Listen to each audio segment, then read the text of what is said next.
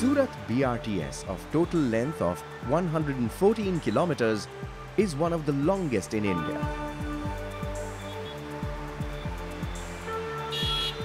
It gives an average speed of 20 kilometers per hour, which is pretty high compared to other big cities in India.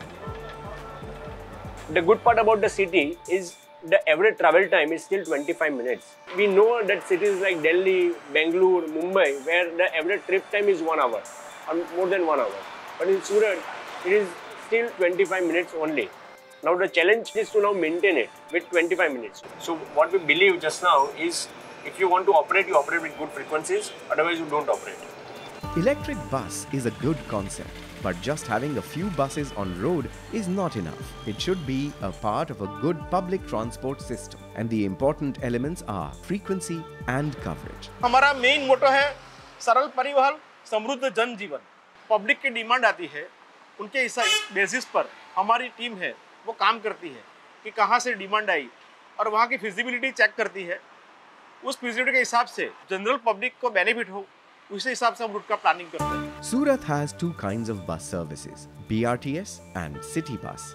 Till now, Surat City Link has deployed 250 e-buses only on BRT routes. Eventually, all diesel buses will be replaced by e-bus by 2025. Deploying e-buses is a bit complex. It is not so simple as diesel buses. We have to be very cautious regarding the scheduling part as well, because we have to maintain frequencies on a route. You need e-buses to be charged and need to take that into account for scheduling. As a rule, all buses are charged at night at the depot. But there is also opportunity charging during daytime. Luckily, in Surat, we have our depots located in the vicinity of our public transport lines. So it does not take more time to go from my transit line to that depot actually. The beauty of the business model with scientific scheduling is that the operator does not want to lose out on kilometers and makes full arrangements while the users get full advantage of the service. And the scheduling is dynamic. We have our vehicle planning and scheduling system that helps us basically to analyze the passenger pattern, the peak hour load factor, and in a way it gives us on what frequencies we should operate.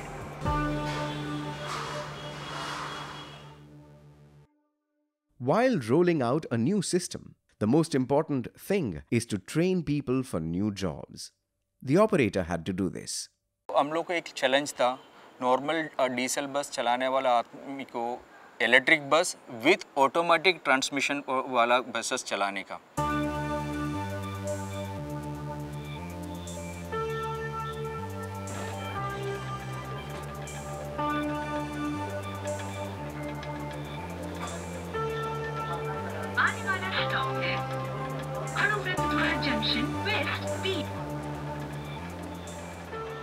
Training दिया है.